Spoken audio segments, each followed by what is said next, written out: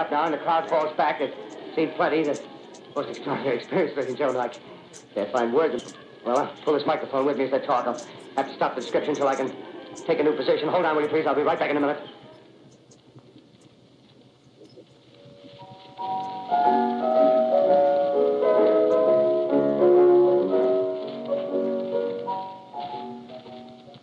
We are bringing you an eyewitness account of what's happening on the Wilmouth Farm, Grover's Mill, New Jersey.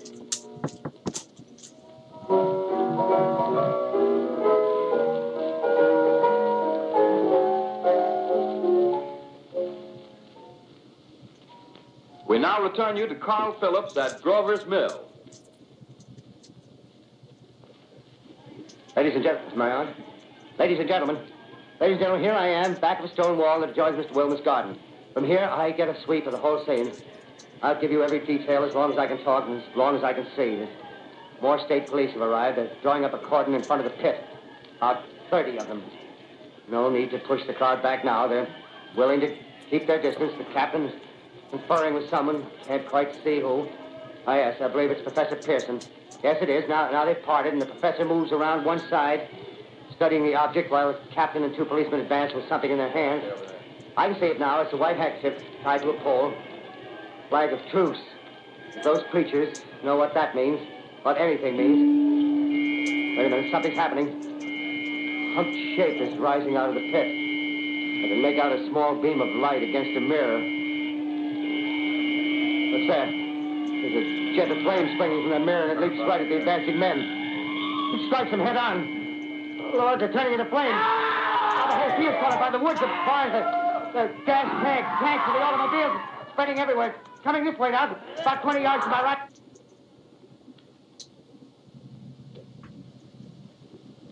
Ladies and gentlemen, due to circumstances beyond our control, we are unable to continue the broadcast from Grover's Mill.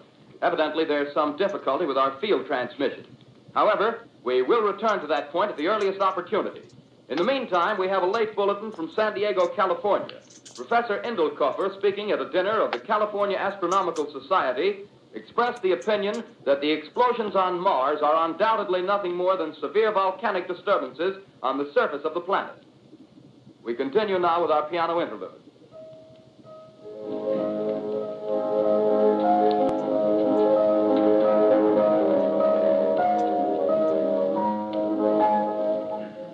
Ladies and gentlemen, I've just been handed a message that came in from Grover's Mill by telephone. Just one moment, please. At least 40 people, including 6 state troopers, lie dead in a field east of the village of Grover's Mill. Their bodies burned and distorted beyond all possible recognition. The next voice you hear will be that of Brigadier General Montgomery Smith, commander of the state militia at Trenton, New Jersey. I have been requested by the governor of New Jersey to place the counties of Mercer and Middlesex as far west as Princeton and east to Jamesburg under martial law. No one will be permitted to enter this area except by special pass issued by state or military authorities. 4 companies of state militia are proceeding from Trenton to Grover's Mill and will aid in the evacuation of homes within the range of military operations. Thank you. You have just been listening to General Montgomery Smith, commanding the state militia at Trenton. In the meantime, further details of the catastrophe at Grover's Mill are coming in. The strange creatures, after unleashing their deadly assault, crawled back in their pit and made no attempt to prevent the efforts of the firemen to recover the bodies and extinguish the fire. The combined fire departments of Mercer County are fighting the flames which menace the entire countryside. We have been unable to establish any contact with our mobile unit at Grover's Mill, but we hope to be able to return you there at the earliest possible moment. In the meantime, we take you to... Just one moment, please.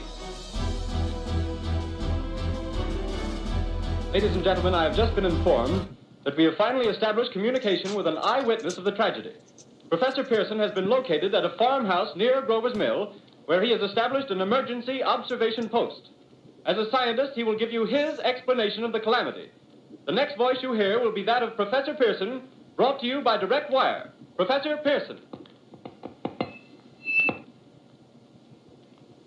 Of the creatures in the rocket cylinder at Grover's Mill, I can give you no authoritative information, either as to their nature, their origin, or their purposes here on Earth.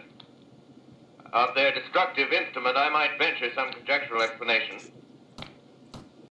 For want of a better term, I shall refer to the mysterious weapon as a heat ray. It's all too evident that these creatures have scientific knowledge far in advance of our own. It's my guess that in some way they are able to generate an intense heat in a chamber of practically absolute non-conductivity. This intense heat they project in a parallel beam against any object they choose by means of a polished parabolic mirror of unknown composition, much as the mirror of a lighthouse projects a beam of light. That is my conjecture of the origin of the heat ray. Thank you, Professor Pearson. Ladies and gentlemen, here is a bulletin from Trenton. It is a brief statement informing us that the charred body of Carl Phillips has been identified in a Trenton hospital. Now, here's another bulletin from Washington, D.C. The Office of the Director of the National Red Cross reports 10 units of Red Cross emergency workers have been assigned to the headquarters of the state militia, stationed outside of Grover's Mill, New Jersey. Here's a bulletin from State Police. The fires at Grover's Mill and vicinity are now under control. Scouts report all quiet in the pit, and there is no sign of life appearing from the mouth of the cylinder. Now, ladies and gentlemen, we have a special statement from Mr. Harry McDonald, Vice President in charge of operations. We have received a request from the state militia of Trenton to place at their disposal our entire broadcasting facilities. In view of the gravity of the situation, and believing that radio has a responsibility to serve in the public interest at all times, we are turning over our facilities to the state militia at Trenton. We take you now to the field headquarters of the state militia near Grover's Mill, New Jersey. This is Captain Lansing of the Signal Corps, attached to the state militia, now engaged in military operations in the vicinity of Grover's Mill. Situation arising from the reported presence of certain individuals of unidentified nature is now under complete control. The cylindrical object, which lies in a pit directly below our position, surrounded on all sides by 8 battalions of infantry, without heavy field pieces, but adequately armed with rifles and machine guns. All cause for alarm, if such cause ever existed, is now entirely unjustified. Things, whatever they are, do not even venture to poke their heads above the pit. I can see their hiding place plainly in the glare of the searchlights here. With all their reported resources, these creatures can scarcely stand up against heavy machine gun fire. Anyway, it's an interesting outing for the troops. I can make out their khaki uniforms crossing back and forth in front of the lights. Looks almost like a real war. There appears to be some slight smoke in the woods bordering the Millstone River. Probably fire started by campers. Well, we ought to see some action soon. One of the companies is deploying on the left flank. A quick and it'll all be over. Oh, wait a minute, I see something on top of the cylinder. No, it's nothing but a shadow. Now the troops are on the edge of the Wilmot Farm. 1,000 armed men closing in on an old metal tube. A tub, rather. Well, wait, that wasn't a shadow. It's something moving. Solid metal, kind of a shield-like affair rising up out of the cylinder. Going higher and higher. But it's standing on legs, actually rearing up on a sort of metal framework. Now it's reaching above the trees and the searchlights are on it. Hold on.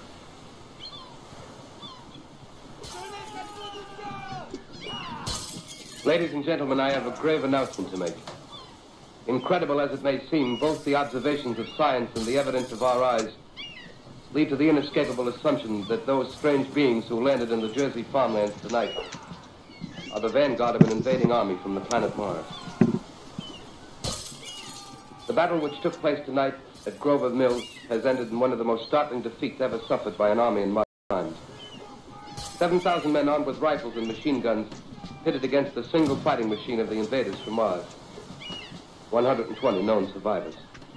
The rest strewn over the battle area from Grover's Mill to Plainsboro, crushed and trampled to death under the metal feet of the monster, or burned to cinders by its heat ray.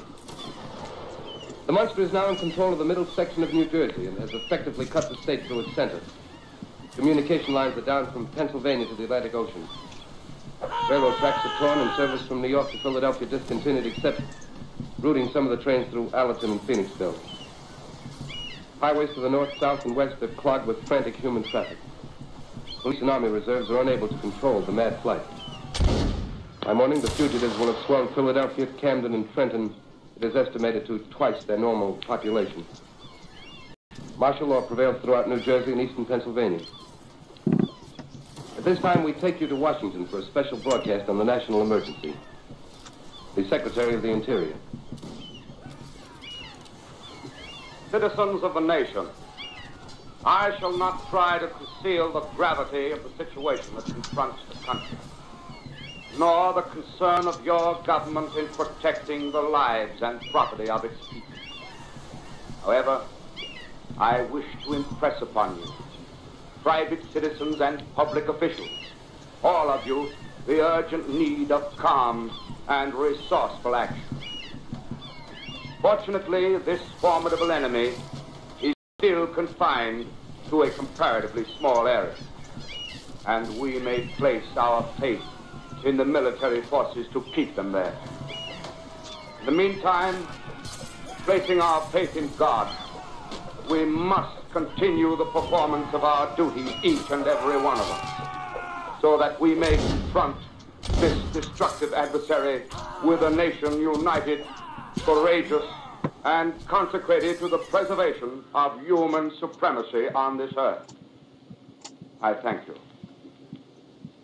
You have just heard the Secretary speaking from Washington. Bulletins too numerous to read are piling up in the studio here. We're informed that the central portion of New Jersey is blacked out from radio communication due to the effect of the heat ray upon power lines and electrical equipment. Here's a special bulletin, New York. Cables have been received from English, French, and German scientific bodies offering assistance. Astronomers report continued gas outbursts at regular intervals on the planet Mars. The majority voiced the opinion that the enemy will be reinforced by additional rocket machines. There have been several attempts made to locate Professor Pearson of Princeton, who has observed Martians at close range. It is feared he was lost in the recent battle.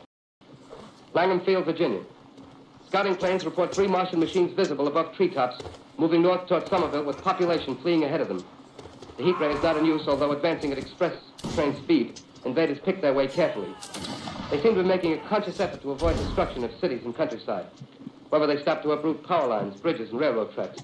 Their apparent objective is to crush resistance, paralyze communication, and disorganize human society. Here is a bulletin from Basking Ridge, New Jersey. Coon hunters have stumbled on a second cylinder similar to the first, embedded in the great swamp 20 miles south of Morristown. Army field pieces are proceeding before the cylinder can be opened and the fighting machine rigged. They are taking up a position in the foothills of Watchung Mountains. Another bulletin from Langham Field, Virginia. Scouting planes report enemy machines, now 3 in number, increasing speed northward, kicking over houses and trees in their evident haste to form a conjunction with their allies south of Morristown. Machines also sighted by telephone operator east of Middlesex, within 10 miles of Plainfield. Here's a bulletin from Winston-Field, Long Island. A fleet of Army bombers carrying heavy explosives fly north in pursuit of enemy. Scouting planes act as guides. They keep the speeding enemy in sight. Just a moment, please, ladies and gentlemen.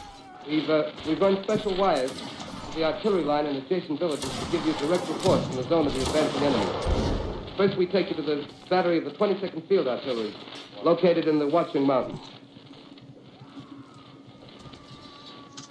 Range 32 meters. 32 meters. Projection 39 degrees. 39 degrees. Fire. 140 yards to the right, sir. Shift range 31 meters. 31 meters. Projection 37 degrees. 37 degrees. Fire.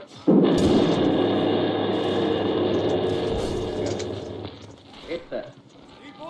The type of one of them. Stop. The others are trying to repair it. Quick, get the range. Shift 50-30 meters.